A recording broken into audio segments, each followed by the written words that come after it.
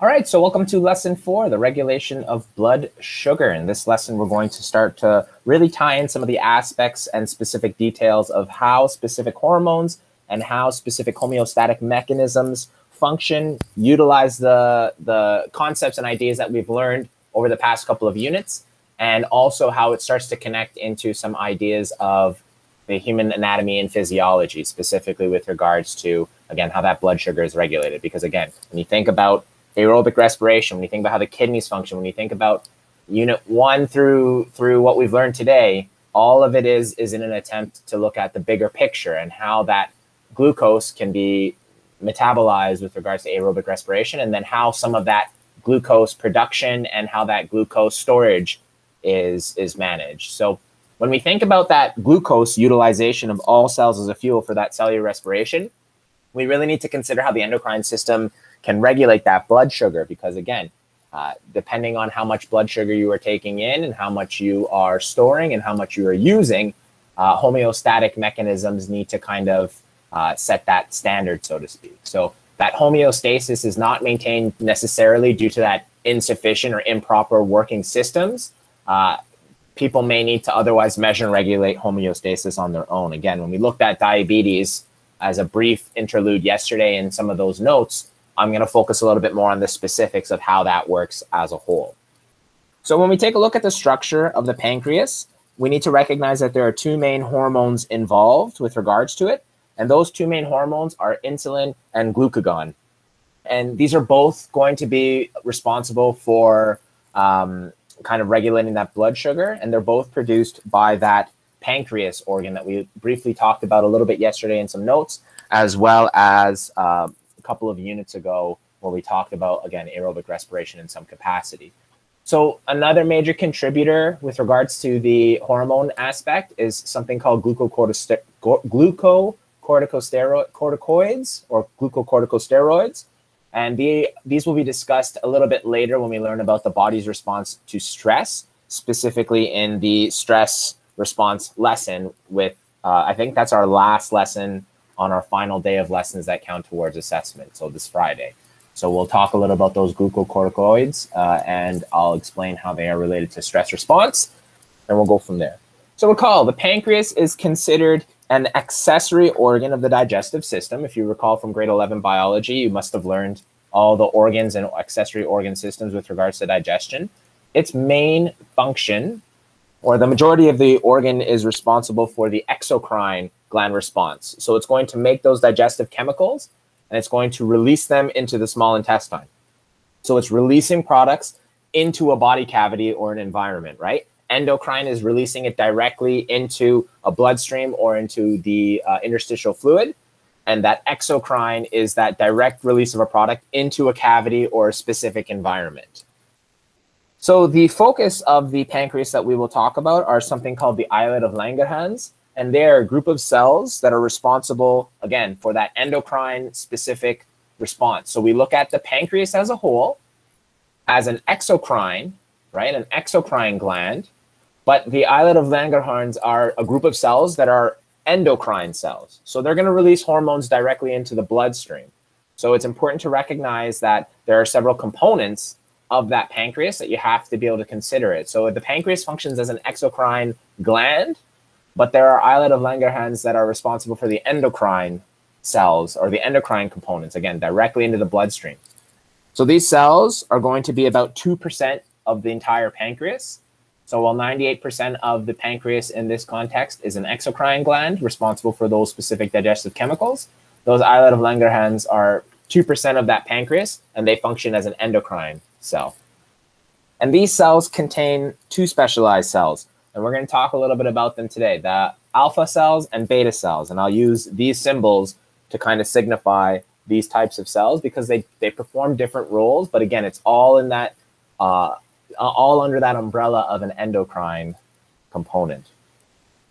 So let's take a look at the hormones that control the metabolism of glucose and fuels in general within the body, because now we can start to tie in, again, I feel like I say this all the time for every unit, but we can really start to tie in some of the concepts that we've learned in previous units to the things that we're consistently learning every day, and this is one of them. So When you think about examples of peptide hormones, you're going to look at both being an example of peptide hormones produced by the islet of Langerhans. And these cells, again, in that pancreas, are going to produce these soluble in blood, and they're going to bind to cell surface receptacles, or cell surface receptors. So peptide hormones, recall from yesterday, they're soluble in blood, bind to cell surface receptors. They're not actually entering the cells to effect a change. They are binding to a protein or protein structures on the cells to encourage that change. So the first one we're going to look at is insulin. These are produced and secreted by the beta cells of the pancreas, the beta cells of the pancreas. It lowers blood sugars. It's lowering blood sugar concentration. This allows the cells to absorb glucose, okay? It allows the cells to absorb glucose. And its target cells include skeletal muscles, the liver, and adipose cells, or fat. When we talk about fat, we'll talk about it as an important energy source. In this context, we don't go into too specific of details of it. But the most important thing you need to recognize with regards to insulin is it's produced by those beta cells, and it's in an attempt to lower blood glucose concentration. And this is allowing cells to absorb that glucose. And I'll let you think about that and digest it a little bit, because that's important connection to make to that. And we'll come back to that idea often. So how it works: it will instruct that target cell to uptake glucose. Okay, it's going to target that target cell. It's going to instruct it to say, hey, take in glucose. Okay, and as a result of it taking in that glucose, again, it will lower blood glucose concentration. The blood glucose concentration is high. The cells get told by insulin to take that glucose in. As a result of that absorption or that uptake of glucose into the cells, we're lowering blood glucose. I'm going to probably hammer that idea to absolute death with regards to insulin. But again, it's crucial that you recognize the actual connection between the response to insulin and the actual lowering of blood glucose concentration in the blood. So this lowers amino acid levels in the blood by promoting uptake while inhibiting breakdown of proteins into amino acids. And so it has two functions. And just like, I want to say, Sarmad, you asked it yesterday, how do these hormones work? How many functions do they have? With regards to insulin, you can already start to see the multifaceted approach that it can take. It not only instructs target cells to uptake that glucose, but it's going to lower amino acid levels in the blood by promoting that uptake as well. And it's going to inhibit the breakdown of proteins into amino acids. And again, this is very important because you don't want to use proteins as fuel, because proteins perform many, many, many, many different functions within the cell. And the cells need those proteins and those amino acids to build up and to utilize to create the necessary structures that they can benefit from. So again, please be mindful. When we're talking about insulin, the beta cells of the pancreas, it's going to lower blood glucose concentration as a result of instructing cells to uptake glucose from the blood. Another aspect that I want to talk about in the adipose cells, or those fatty tissues, is it's going to lower fatty acid levels in the blood by promoting fatty acid uptake. So what this means is that it's going to also inhibit the breakdowns of fat into fatty acids. So it's going to allow for fat storage. This is an important concept to recognize when you tie into the idea of, if the blood glucose level is high, right? If that blood glucose level is high, insulin will be released. And in that attempt to utilize all that glucose in the bloodstream as a result of that meal that you've had, or whatever reason it might be, it really wants to store it and utilize it as best as possible. So not only is it inhibiting that breakdown of protein, but also causing that glucose to be pulled into the cells. It's also causing those fatty acid levels in the blood to decrease as a result of fatty acid uptake by those adipose cells. And it will say, hey, don't break down fat, store that fat for later usage. And then lastly, with regards to the liver, insulin will inhibit the breakdown of glycogen. We'll talk about what that is as we move forward, but glycogen is a large glucose polymer, again, storage of sugars. So it's going to inhibit that breakdown of glycogen into glucose. And again, why would it do that? Because there's a large concentration of glucose within that blood, within the blood. You know, when you go around that blood glucose concentration is high, forget breaking down anything else that the cells could use for energy, just utilize that glucose. Glycogen is not to be mistaken with glucagon, which is the next hormone that we're going to talk about. Glucagon is produced and secreted by those alpha cells of the pancreas, the alpha cells of the pancreas, and it will increase blood glucose concentration. So when you think about the parallels between glucagon and insulin, you can start to see those connections of if you were to compare and contrast those ideas, and I misspoke, they're not connections, but if you were to compare and contrast the idea of glucagon and insulin, recognize that one is secreted by the alpha cells in glucagon, and that it increases blood glucose concentration, whereas insulin does the opposite and is secreted by those beta cells. So as I stated, it has the opposite effect of insulin. It's going to stimulate breakdown of glycogen, protein, and fatty acids. This is what happens when you fast. When you fast, it's going to break down all of those aspects of stored sugars or stored molecules. And its goal is to break these down into glucose, as well as, or in order to utilize them as fuels during periods of fasting. Intermediates that can enter cellulose respiration, right? So again, when you think about the structure of glycogen, proteins, and fatty acids, which we'll kind of look at a little bit later, they can be utilized as intermediates that can enter cellular respiration. We don't talk too much about those specifics, simply because it is a very complex mechanism that it is, it's a very complex mechanism. So we won't get into too much specific details about it, but ultimately that is a goal of glucagon. So when we think about negative feedback regulation in homeostasis, and again, recall from lesson 1, that aspect of negative feedback is consistent in homeostasis because we're always looking at increasing or decreasing a value to that norm, right? Positive feedback continues to increase a value and consistently increasing it, whereas negative feedback increases or decreases it to that norm. So alpha and beta cells respond to blood glucose level by producing glycogen and glucose as needed by responding to levels of glucose within their cytosol. So that cytosol of those alpha and beta cells is kind of sampling, if you will, for those of you who have taken data management or are taking data management. It's sampling the cytosol and it's saying, okay, there is, based on what's the concentration of those alpha and beta cells, there's X or Y amount of glucose in the blood. We use that information to determine which type of hormones to release.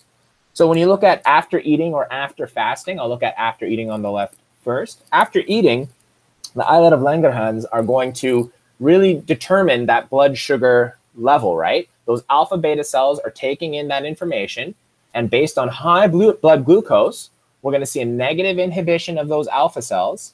The amount of glucagon decreases, and then we're going to have a blood glucose decrease as a result, because again, glucagon increases blood glucose level.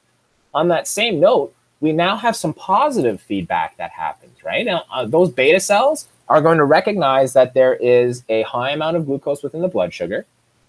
They're going to release lots of insulin as a result, and it will continue to do so, right? It'll continue to do so as that insulin value and glucose increase. It's going to increase more insulin production and release.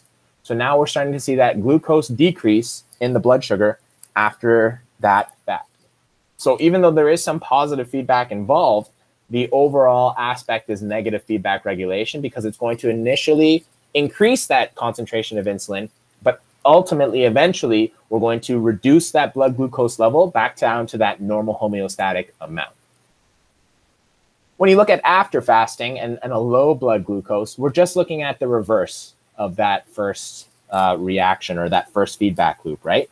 The whole premise is that we are going to take that glycogen and make it into glucose in an attempt to utilize as an energy source. So just like with our after eating, instead of the alpha cells being negatively inhibited, we're looking at those alpha cells being positively inhibited, and then the beta cells have that negative inhibition. We see an increase in glucagon, a decrease in insulin, and it's again, all in an attempt to make that blood glucose level back down to that normal amount. In this case, we're increasing the glucose amount. In that after eating component, we're decreasing the glucose amount. So when you think about throughout your entire day and the food and the material and nutrients that you take in, blood glucose level is not constant. When we eat meals, blood glucose spikes. When we fast, levels will decrease significantly. Again, this is in a non-diabetic, perfectly healthy person. So concentration of insulin in the blood is much smaller than that of glucose. Okay, the concentration of insulin in the blood is much smaller than that of glucose. But glucose and insulin should rise and fall at the same time throughout the day. Response to these meals and fasting is the main reason. And if they do not rise and fall together, this may lead to certain conditions, or this may be as a result of certain conditions. And again, now we'll talk about some more aspects of diabetes because it is important to recognize. So diabetes mellitus is under 3 categories, and it involves the failure of cells to regulate that blood glucose level for multiple various reasons. They involve a failure in insulin production specifically and usually, and in some cases it can involve glucagon production issues. So what are some early symptoms of the 3 types? The first is frequent urination. If those cells aren't taking in glucose, levels in the blood are going to be abnormally high, and it's going to result in abnormally high concentration within the kidneys, and it's going to have little reabsorption as a result of that, because if it's not reabsorbing that glucose, right, because of the high concentration of it, it's going to keep a lot of water in that in the nephrons and in that filtrate, and you're going to have to urinate often. So that high concentration of glucose in the kidneys pulls more water, right, into that nephron, and it's going to lead to that water, or again, that water is attracted by glucose. It's going to lead to more frequent urination. It's also going to increase how thirsty you are, because if you're increasing urination, the body is losing too much water and you're going to be thirsty. So it's going to cause dehydration. And this dehydration has an impact on other factors, because when you look at the hypothalamus as a whole and it senses that blood concentration, it will trigger that release of ADH, and it will continue to try to save as much of your water as humanly possible. So you really start, when we look at the nervous system and the hypothalamus as a whole, you can start to make some of those connections overall.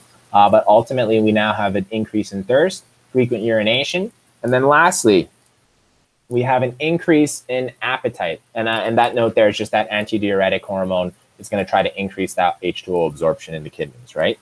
But now the third thing, we're going to see an increase in appetite. Cells are not getting enough glucose as a result of that excess glucose not being uptaken by the cells, and it's going to be urinated out quite frequently. So they begin to break down other macromolecules. And those other macromolecules, as we discussed, are like fats and protein. This can cause an increase in hunger for these specific types of nutrients. So glucose is stuck in the blood. Cells cannot get access to it, and therefore they are starved. So they're really craving more of those macromolecules. So some short-term effects involve fatigue, abdominal pains, dizziness, nausea, and blurred vision. And some long-term effects are hypertension or high blood pressure. And this can lead to damage of the blood vessels as well as eventually the organs within the body. So it's important to recognize these signs.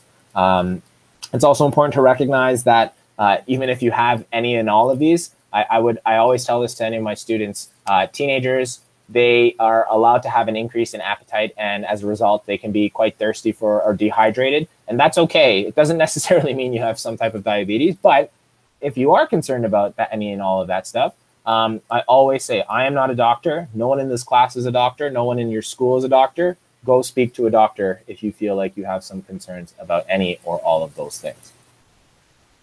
So what are the 3 types of diabetes mellitus? So when you think about the aspects of type 1 and type 2 diabetes, those are the first 2 types of diabetes. Type 1 diabetes is genetic or juvenile. This is as a result of some type of genetic disorder or some type of mistranscription translation of those necessary proteins or necessary structures of those beta cells that are responsible for administering insulin. And for whatever reason, those beta cells don't work properly. So we see a decrease in insulin in the blood vessels. We see an increase in glucose due to low insulin. And then as a result of that, all of those processes will follow as a result of that decrease in insulin. In type 2 diabetes, which is called the lifestyle diabetes, we look at aspects of beta cells are functional, They just straight up don't make enough insulin for the diet that the person has undertaken. So there's what's called insulin resistance, meaning that there's so much glucose in the body as a result of diet and not enough exercise, essentially, that even though that insulin exists, there's just such a huge amount of glucose in the blood system that those cells aren't able to uptake it quickly enough and utilize it because of that sedentary lifestyle. So there are factors like obesity that take into consideration this. There are some genetic components as well as other factors that lead to insulin resistance, but it's usually referred to as the lifestyle type 2 diabetes, because if you eat less or change your diet to a bit more of a healthy standard and exercise more, in many cases, it can mitigate and even cure some of these aspects of that type 2 diabetes. So we'll talk more about that below. So when we compare these types of diabetes, again, we talked about type 1 and type 2. I'll talk about gestational afterwards, but that type 1 diabetes, those beta cells of the islet of Langerhans are not able to produce any insulin. These are the type of people that need to monitor their blood sugar level, and they have to take that insulin that we talked about a couple of units ago, or last unit, I would say, that get produced by bacteria and then purified by medical professionals and pharmaceutical professionals. And then that insulin can then be used to kind of help that, to help with that blood sugar uptake, right? It's usually due to the genetic link component. If it runs in your family, there's a risk for you to have that. And again, like I mentioned, you have to monitor your blood glucose level. There need to be injections of insulin into your system. It is a non-curable disease as of today. Then the type 2 diabetes, or that lifestyle diabetes, it usually happens in adulthood. Diet high in sugar, low exercise, stress are all factors that cause it. And a healthier diet plus exercise, as well as some pharmaceuticals, can help to reverse those effects. It can be seen as curable as a result of those modifications we talked about. And the last one is gestational diabetes. It's interesting because the placenta releases types of hormones that can cause blood glucose levels to rise or skyrocket. It usually happens at 24 weeks plus within that third trimester. The mother makes her regular insulin amount, and that's kind of what causes some of those factors to maybe contribute to it. In order to treat it, you have to monitor the mother's blood and then modify some of her diet. But it can be something that doesn't necessarily get passed on. It's just something that needs to be managed in that moment. So there's a little investigation for you to take a look at here, and then homework section 10.3. But with regards to the lesson itself, that is complete. I'll be more than happy to answer any and all questions in the chat. And so I'll stop recording here.